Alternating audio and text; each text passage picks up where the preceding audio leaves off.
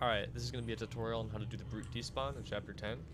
So first you're going to want to take the line gun, and if you can see this pile of boxes here, there's a brute hiding there, and it'll normally knock you down when you run over there. But what we want to do is trigger it early we want to shoot a mine basically in front of these boxes right here, and then pull one with kinesis as we're running past it, and it should kill the brute. So I'm going to shoot a mine, pull one of the boxes, that should kill the brute. You'll hear that sound if he's dead.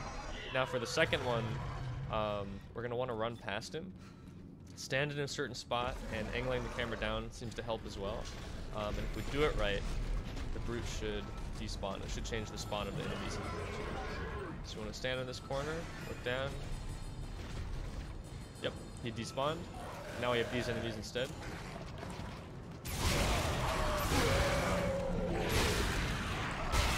Alright.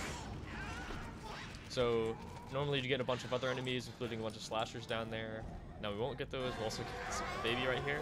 But once you do that, you just hack the panel, come over here, take care of this enemy, and then take the lift up, and that's it.